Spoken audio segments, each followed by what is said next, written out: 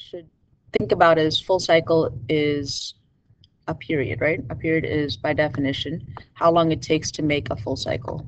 And the formula for period is what? What is it, Joven? From period 4? From period 1, are we awake? Period 1, are we awake, guys? Let's see. Melissa, are you here today? How about you? You know the answer? Good job. It's 2 pi over b, right? So period is equal to 2 pi over b. So our a is 3. That's not our b, damn it. Our b is 2. Here's our b. So b equals 2. So we're literally just going to be plugging in 2. So it's going to be 2 pi over 2. The 2's cancel out because 2 divided by 2 is 1, and 1 pi is the same thing as just pi, right? So the final answer is how many full cycles of this function appear in pi radians. A period is how long it takes to make a full cycle, and so there's 1 full cycle in pi radians. Or you can graph it, up to you. As soon as I see a log on one side and a number on the other side, I should think of circle of log. When I do that, I think of Drake, started from the bottom, right? So it's 8 raised to the 2/3 power. I always think of this as like raised because it's the exponent. So it's 2/3, and it's equal to, it's pointing to this x plus 1 thingy, or whatever's inside these parentheses. And so 8 to the 2/3 is something I can plug into my calculator, or we can use our handy dandy. We know that the 3 is the root, the 3 is the root, so that's the cube root. This 8 goes on the inside and it's raised to the 2nd power. So the cube root of 8, what number times itself 3 times gives you 8? Oh, that's right, 2, because 2 times 2 is 4 times 2 is 8. So this is really 2 raised to the 2nd power is equal to, and I'm just going to bring down x plus 1, needs more space. So 2 squared is equal to 4, and 4 equals x plus 1.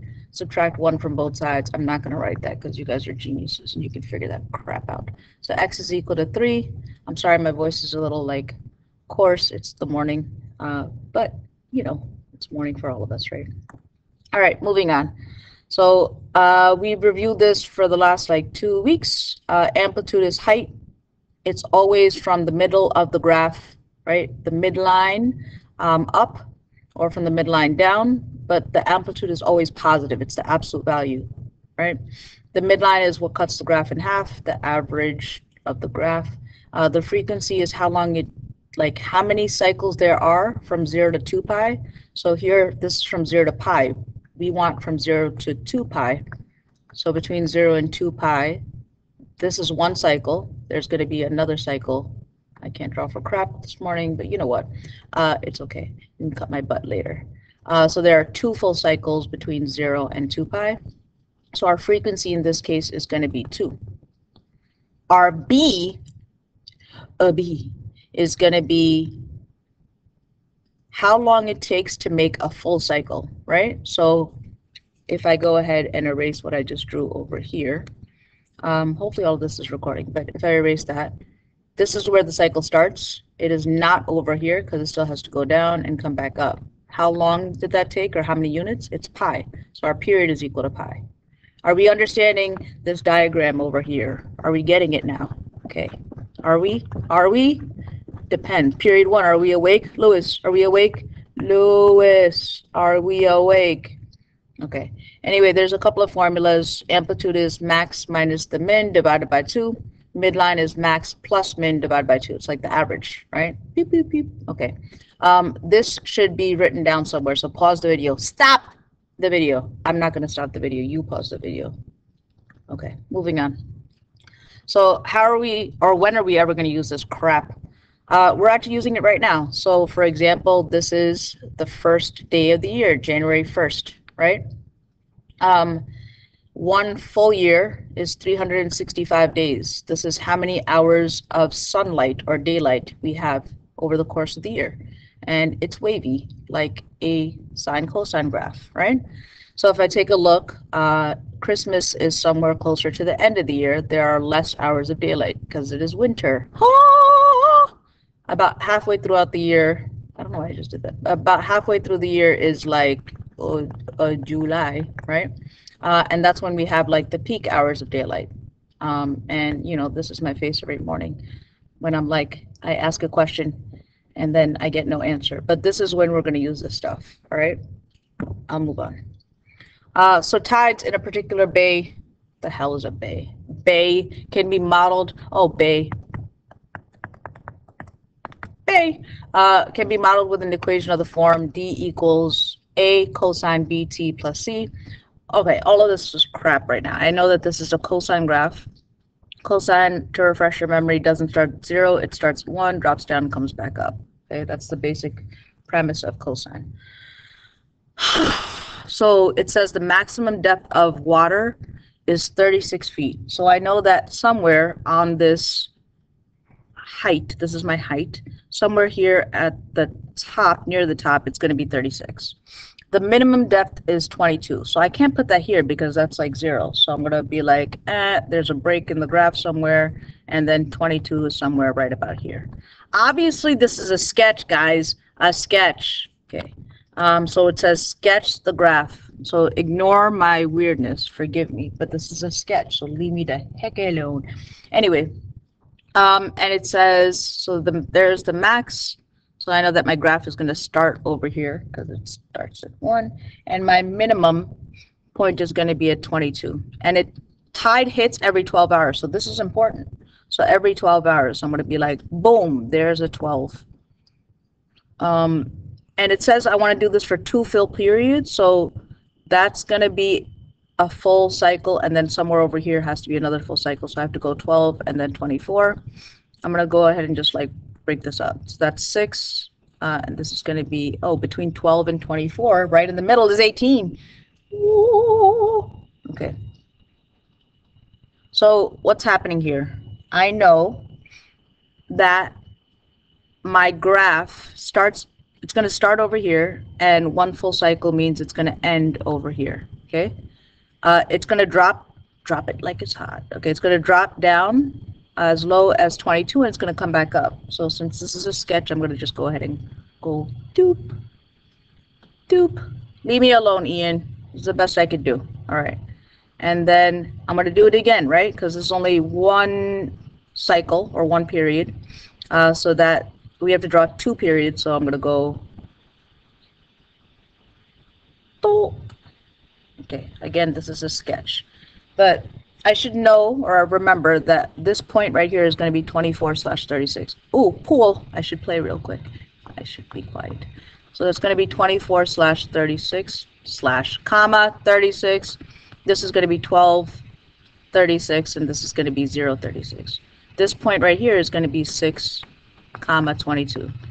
So I have enough. I've labeled some points. Have I done enough? It says label the points on this curve that represents the high and low tide. Can you please leave me alone? Thank you. Not you guys, my little messages. Anyway, it's very quite active today. That represents high and low tide, right? So I've labeled some of them, but this one is 0, comma 36. I said it. I didn't label it, but let me just follow my own directions here. 12/36. Low tide's going to be somewhere over here at this little like nipple area. That's going to be 18, comma 22. So all these minimum points are, the y is going to be 22. The maximum points, the y is going to be 36. Anyway, determine the A, B, and C. Okay. So to find out my A, which is my amplitude, I have to go from the midline. So, you know, Ms. Verghese, how about we use some colors up in here? Let's get some color in our life. So I want to start from the middle of my graph. Damn, I can't draw for shit today. I mean, for anything today. So somewhere over there, whatever. I need to find the middle of 22 and 36. So if I go back to my handy dandy thingy, the midline is the max plus the min divided by 2, right? So I can do that. The max is 36. So I'm going to do 36 plus the min, which is 22, divided by 2. So 36 plus 22 divided by 2. What is that, guys? What is it? What is it? Anyone? Anyone? Can't do it in our head? That was my watch. What's happening? So 3 plus 2 is 5. 6 plus 2 is 8. 58 divided by 2 is 29, right? So it's going to be 29 is going to be our midline. And that midline right there is our C, right? So our C is equal to 29. It's the middle of the graph. It's our vertical shift, so it's going up 29. Announcement! Okay, anyway, the next thing we want to do is we want to find our A. Okay, so our A, let's do our A in green because, you know, tall people are green. So we're looking for this distance from the midline up. So I know that this number right here is 29, and I know that this number here is 36. The math that comes to mind is I can subtract the two craps. So 36 minus 29 is 7. So A is equal to 7. So I have my A, I have my C. I need to figure out my B. So it's kind of low-key.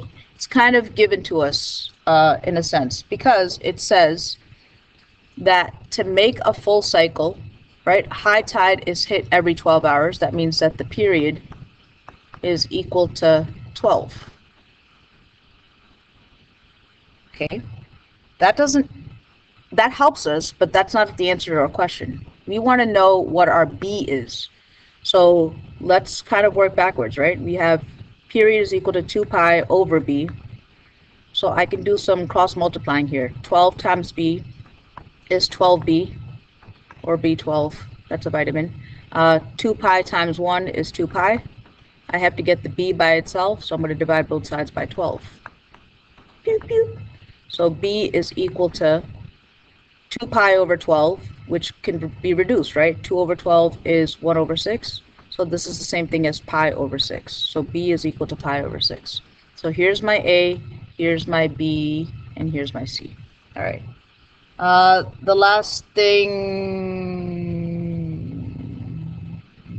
tanker boats cannot be in the bay, blah, blah, blah, when it's less than or equal to 25 feet. Okay, so I'm going to do this in red because it cannot be, it has to be less than or equal to 25. So 25 is going to be somewhere over here. Okay, 25. It says set up an equality and inequality and solve it graphically to determine all points in time on the interval blah blah blah when tankers cannot be in the bay. Round all times to the nearest tenth of an hour. Okay, so when they cannot be in the bay, I know I crossed this out, but you know what? I'm going to challenge you a little bit. When the water is less than or equal to 25. Some of you can tune me out at this point. So basically, I want to know from here, this point to right here, this point, and this point to this point. I want to know what that is, okay? So this one, when I look at it, it's going to be a little bit less than 6. I would need to use my graphing calculator here and solve it, but here's how you do that. Okay, so we want to go y equals, and we want to put the equation into the graph. So we know that our A is 7. They already told us that it's a cosine graph, so I'm going to write 7 cosine. They also are telling, oh, we just found out that the B is pi over 6, so I'm going to write pi over 6. We know that we're going to put like a x, or in this case a t, next to it. And then we know that our midline, right, which is our C, is 29, so I'm going to put plus 29. Okay, let me just clear this up a little bit. This is pi over 6t plus 29. All right, and we want to see when this is less than or equal to 25. And the reason why is because it says it's less than or equal to 25. So what I'm going to do is use my graphing calculator and figure out what those points are. Ask me if you have any sort of interest remotely whatsoever. Okay, this question right here. Hello, good morning. This question right here, the height of a yo-yo above the ground can be well modeled using the equation. All right, so I'm going to ask you at this point to pause the video and try this question yourself, and then we will regroup and figure this one out together. Thank you. Okay, so at this point you should have like paused the video. I just drew this while the video was paused, so that's probably why you didn't see it beforehand. But I want to identify what my AB, whatever, you know, my AB and my midline shift is, right? So my A is right here. It's in front of the cosine. It's 1.75. So I'm just going to go ahead and write that down. A equals 1.75. That's my height. The B is the number that's in front of the X, in this case the T. So my B is pi. So I write that down. B is equal to pi. And then this number right here, the 2.25, is my midline, aka my C, based off of the equation that we just had before. But in class we called it the D, the vertical shift. But our midline in either case is 2.25. All right, so it says determine the maximum and minimum heights that the yo-yo reaches above the ground. Show the calculations that lead to your answer. So if you remember the formulas that, or if you wrote down, hopefully, the formulas that we talked about over here, these formulas right here, this should be pretty easy to figure out. So what I mean by that is it's asking us to find the maximum and the minimum heights, right? So for the maximum height, the way that we do it is we take our midline, which is equal to 2.25, and we add our height to it. So 2.25 plus 1.75. And if you can do the math in your head, great. If you can't, calculator will give you 4 feet as your answer for the max. For the min, what we're doing is we're going the other way, right? So it's going to be 2.25. So from the midline, we're going down 1.75. So we're subtracting 1.75 from it. And so when you do that, you get 0.5 feet. So our max is 4 feet and our minimum is 0.5, or a half foot. How much time does it take for the yo-yo to return to the maximum height for the first time? That sounds something about the period, right? So if you take, remember, period is how long it takes to make a full cycle. So if it was at a max, it goes down and comes back up. That right there, this distance from here to here is a full period, okay? That's how much time it takes. So, oh look, we're given the B, right? So the B here is pi. So we're going to do the period is equal to 2 pi over, and our B is pi, so we're going to plug that in. It's 2 pi over B. So it's going to be 2 pi over pi, and the pi's just cancel out. So our period is equal to 2. And it's good to label like units of time. So if I take a look over here, what's our units of time? It doesn't make sense to make it hours because it's a yo-yo, right? So it's not going to come back up in an hour. It says time in seconds. So this is 2 seconds. Done. All right. This is a really good one to check for understanding. So I'm going to pause the video here. You're going to do some problems and then use the Varghese Math website to check your work. Yeah, later.